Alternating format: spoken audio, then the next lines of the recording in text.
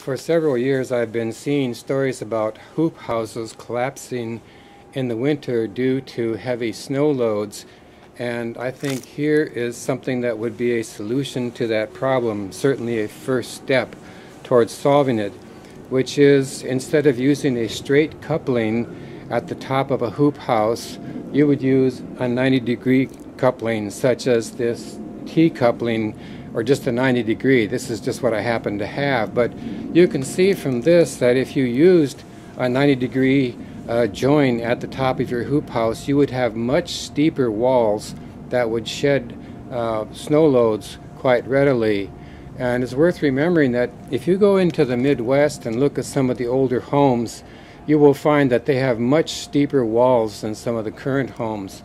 And the reason for that, I think, is that many of those homes were built towards the end of the last cool period, around the early 1900s and so on, and they knew that they needed those sharp roofs in order to shed snow.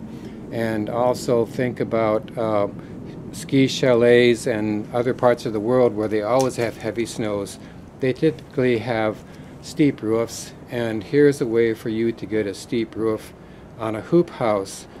And this is not going to be a huge amount of effort. If you have glued your hoop house together, you're going to have to cut the beams off from the couplings, but that's about it. You'll still have most of the space.